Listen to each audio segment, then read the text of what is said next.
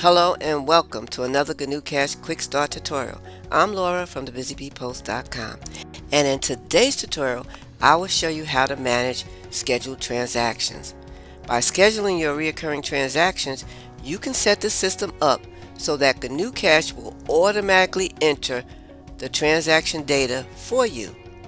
And I will also show you how to cancel a scheduled transaction if you need to.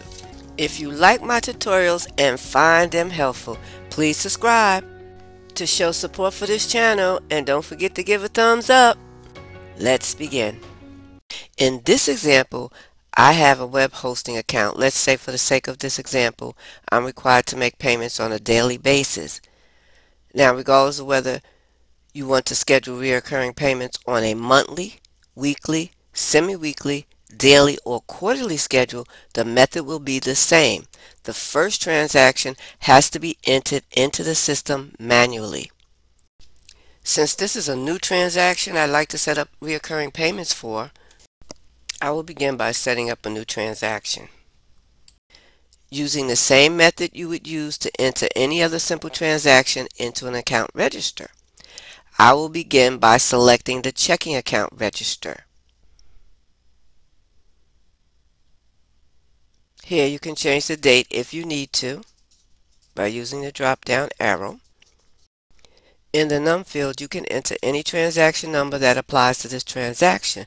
Do note, the only problem with entering a transaction number in the num field is that once the system begins to automatically enter the preceding payment transactions, it's not going to enter the next number in numerical order if that's what you're expecting.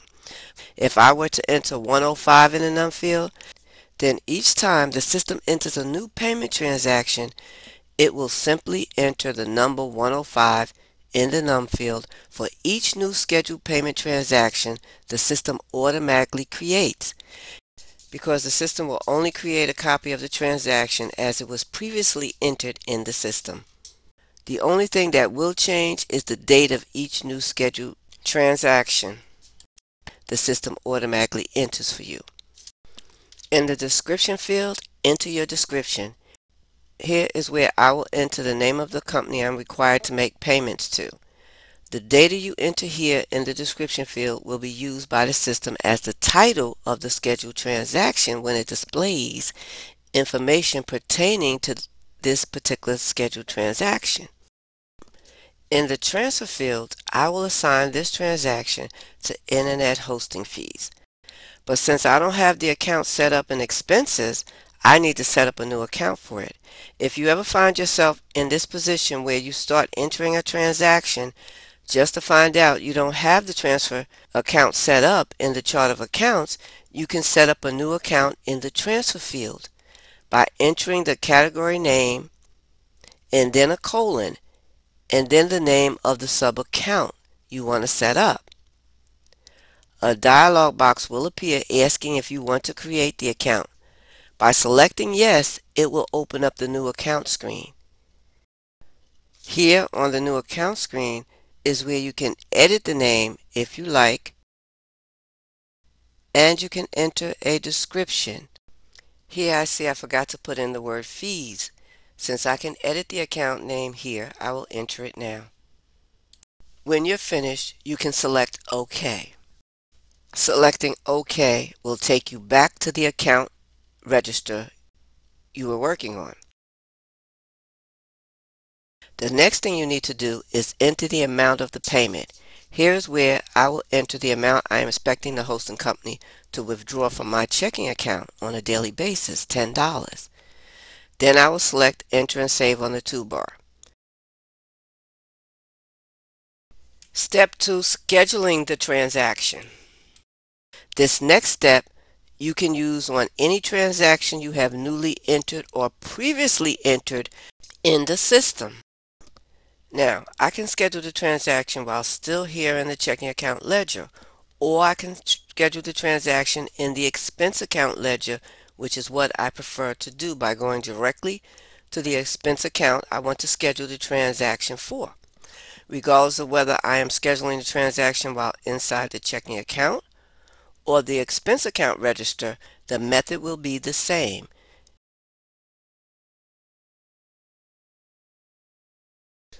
Right-click directly on the transaction you want to schedule the payment for to bring up the shortcut menu and select Schedule. When the Make Schedule Transaction screen opens, at the top is the title of the transaction, which is taken from the description you entered. The frequency pane is used to tell GnuCash the payment frequency and duration of the scheduled payment. You begin by selecting how often the payment needs to be entered in the system. By default, the frequency defaults to daily, which is what I'm using for this example. If you click on the drop-down arrow, you can see the list of options you can select from, including monthly, quarterly, or semi-weekly, and so forth. Start date is when the transaction entry will begin, which in this example will be on the 16th, which is correct since I entered the first payment manually on the 15th of December, which would be considered the previous payment, and since it's scheduled for daily payment, the 16th of December is correct. If you want the recurring payment to begin on a different date, you can change the start date by entering the new date in the text box, or you can use the drop-down arrow to bring up the calendar you can use to change the date. With the end duration, you have three choices. By default, Never End is selected, meaning the payments will be ongoing with no plans to cancel it at any time in the near future. End date. Here you can enter an end date for when you are expected to make the last payment by clicking on the end date icon and entering the date in the date field text box, or by clicking on the drop down arrow to bring up the calendar you can use to select the date. The last option you have here is number of occurrences. By selecting the number of occurrences option, you can enter in the text box the number of payments you have left before the debit is paid in full. Since in this example the hosting fee payment is ongoing, I will leave the default Never End selected. On the right hand side, it shows 4 months in advance the scheduled transactions, which are highlighted in blue. The advanced settings gives you the option of setting specific instructions about the way you want the scheduled transaction handled. To begin, select the Advanced tab. The first option, Enabled, should be checked by default. It sets the status of the scheduled transaction as enabled, meaning it's good to go. Create Automatically will enter the payment transaction into the checking account ledger without asking first. I will select that. Now, since the system won't ask if it's okay to create the transaction and I have that option selected, I will select to be notified when the system has automatically entered the transaction. This way, on the expected data entry due date, a notification will pop up notifying me that the transaction has been created. The Create in Advance option is useful if you want the transaction to be created before the specified payment due date. And in that case, you can enter the amount of days in advance you want the transaction to be created by clicking on the Create in Advance icon and then the plus sign until you get to the desired number of days you want the system to create the payment transaction in advance. The Remind in Advance option sets how many days in advance a reminder is displayed. This option can be really useful. For example, if you have a transaction you pay by check, you can set up a reminder to be notified about the upcoming payment due, say a week before, by using the plus sign to enter the number of days you want to be reminded. Below, you can leave the default settings as is. They are simply a recap of the options you selected on the first screen. You can select OK to finish up. Now I'm back on the account tree screen. I like to select Save to make sure everything has been recorded and set up as planned. Step 4. Reviewing the system-generated transaction data. Here I am on the next day. If everything went as planned, you will notice as soon as you start GnuCash on the day of the scheduled transaction, you should see the since last run notification as I have here, meaning since the last time I ran the program, here's what happened. Under transaction, you have the title and the date the transaction was entered in the system, and the status of the transaction is listed as created. Now, to view the transaction data, scroll down and click on the checkbox next to Review Created Transactions and select OK. On the Created Transaction screen, I can see where the system automatically entered the new date and the description same way I entered it, and I can see the expense account I assigned this transaction to, internet hosting fees. And below it shows the corresponding account involved in this transaction, the checking account, which is where the money is being withdrawn from, and the amount $10, which is correct. I don't know about you, but I like this GnuCash scheduled transaction feature.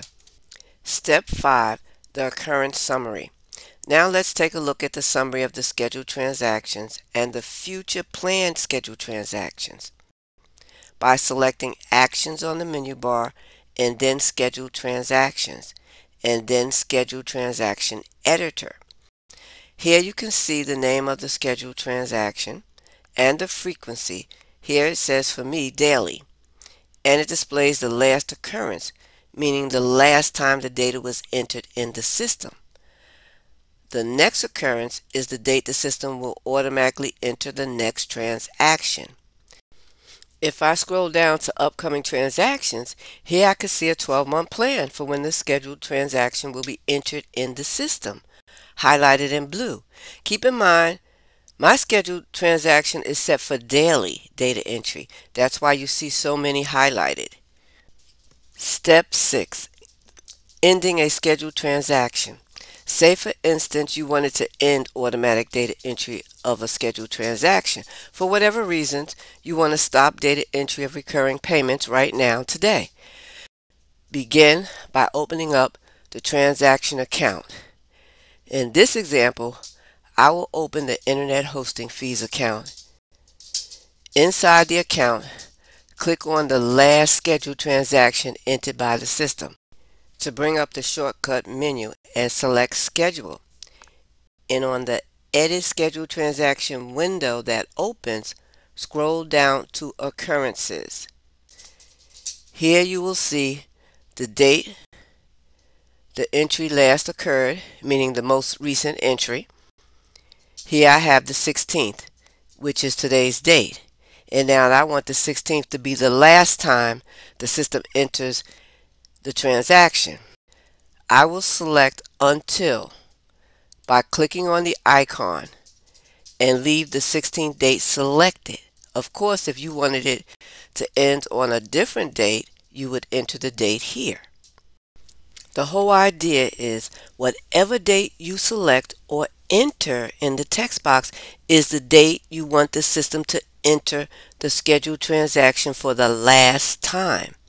In my example, the system already entered the transaction on the 16th, so I'm letting the system know not to enter another payment on the 17th.